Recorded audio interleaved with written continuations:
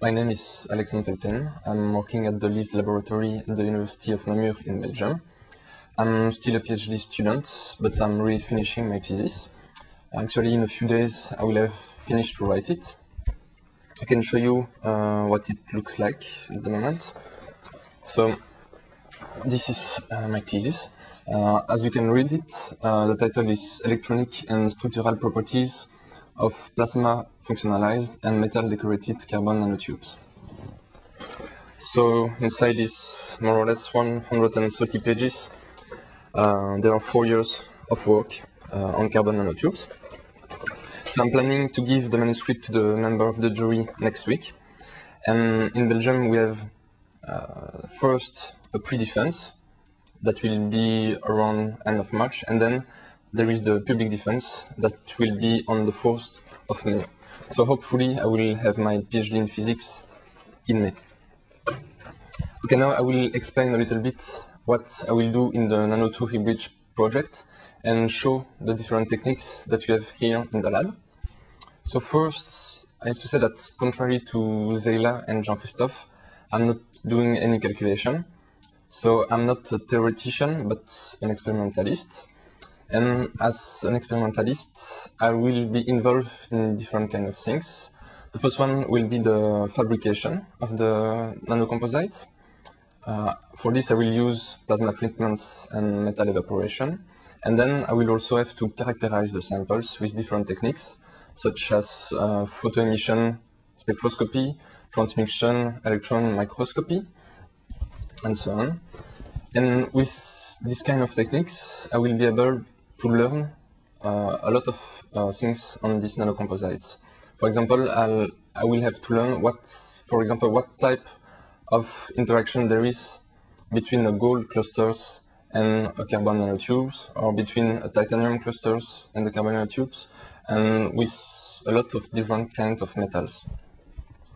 I will also have to learn what is the effect of the plasma treatment on the nanotubes and so on.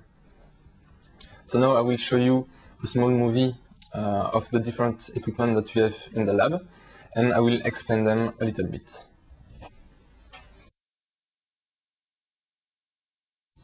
This is a movie of the experimental floor in the lab. As you can see, there are a lot of different equipments, and these equipments are mainly devoted to plasma treatments and to surface characterization of materials.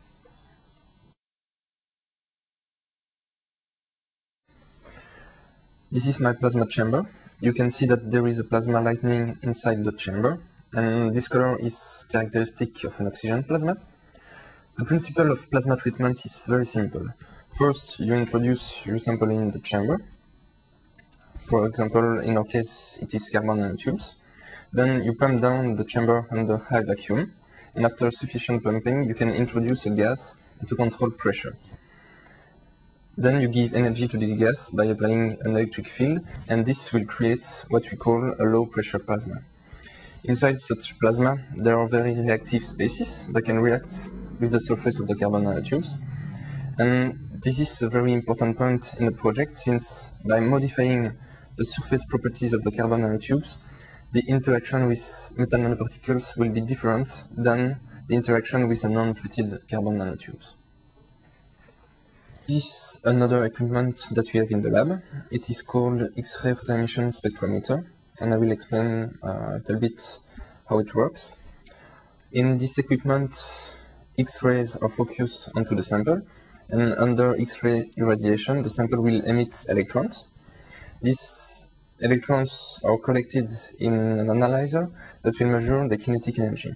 And with this kinetic energy, we are able to calculate the binding energy of the electrons, and this binding energy will give us information about the composition of the samples.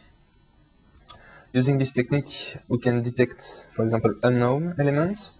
We can also see how atoms are bonded to other atoms. For example, we can differentiate between carbon bonded to another carbon, or a carbon bonded to an oxygen. And in the project, I will use this technique to understand the type of interaction there is between a metal nanoparticle and the carbon nanotube.